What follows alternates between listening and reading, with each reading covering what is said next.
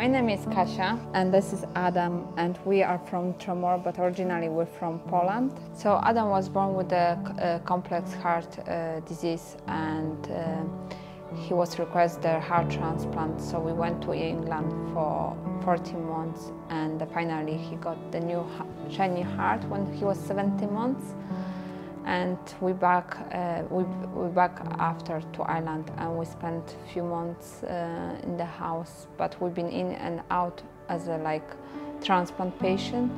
But he was diagnosed 1 week before Easter. He was diagnosed with post-transplant lymphoma, so that was a very difficult time for us.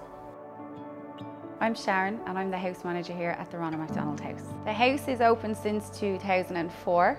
The house is an absolute godsend to families who have children sick in Crumlin Hospital, and we're here to take care of them, take care of their siblings, and just make sure that their journey through their child's illness is okay.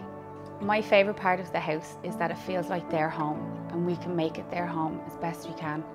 And we really try our best to ensure that they're safe and secure, and that they just feel like they have everything that they need around them, because they need that.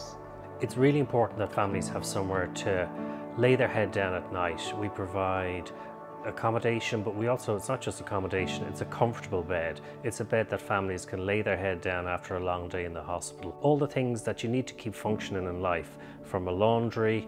I looked out my window today and there was some baby grows hanging on the washing line. It's just day-to-day stuff that it's the small things, but they are the essential things that a family need to keep going. So this house is so important for family, be together, and so it's so important, people donated for the house, and because there are such much expenses here, without the people who donated, we can't be here. So we're so grateful for it. This house is here because of the support from the community. This house was built with love. This house was built from so many donations from our families that have stayed here with us, their families, local community, just people helping us to keep the house open and the house going. You never know when you will need the Ronald McDonald House, but if you do, we are here to support and care for families. When we came here, it was really warm place and so quiet, and we can relax, and the people have been so friendly, so we feel like we are in a good place in that tough time.